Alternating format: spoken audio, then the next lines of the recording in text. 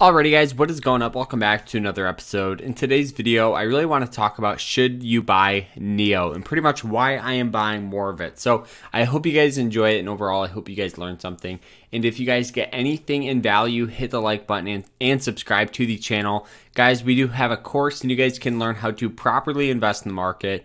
You guys can learn how to use fundamental technical analysis, how to find undervalued stock, dividends, REITs, everything.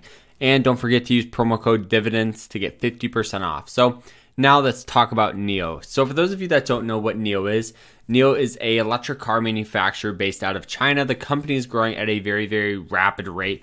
And with the growth of the company, the stock value really went from around $1.20 all the way up to highs here at around $66.99. Now, a lot of investors really love NIO because they are pretty much compared to the Tesla of China. Their cars are phenomenal. They pretty much have like a Alexa in the car. It's all really, really cool stuff. But looking at the chart here, you guys can see it does have some old resistance at 55, some more resistance at 66. And the reason why I'm buying some, guys, is because from the highs, this stock has sold off around 43% of value.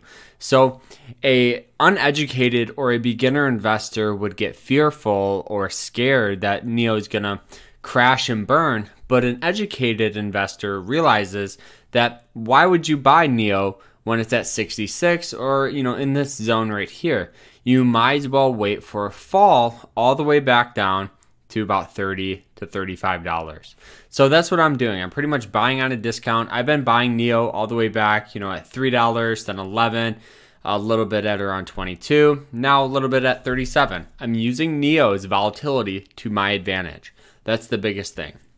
So not to mention there's some more support here at around, it looks like the $30 mark. I'll kind of draw that out for you so you guys can see. So this old support here at around 30. So I know that this stock is going to get a lot of buying pressure at 30 and some more here at around 34. So with it being at 37, I'm pretty much going to buy it, hold it for the next 2 to 3 years and see where the stock value is. Just by looking at the fundamentals of NIO, the only thing that does concern me is the price to earnings is pretty high.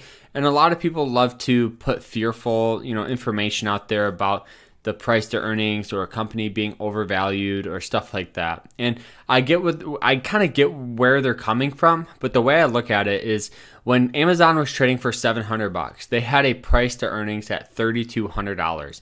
And a lot of people, almost everybody was saying Amazon's overvalued, it's overvalued, but looking back, you'd have been foolish not to buy it. I have a very similar mindset with a lot of growth stocks, NIO, Tesla, a little bit of AMD, a lot of those stocks, guys, that are really sought after, have phenomenal products, but the stock is growing at a rapid rate. So really, I'm going to be using NIO's volatility, using the sell-off to my advantage.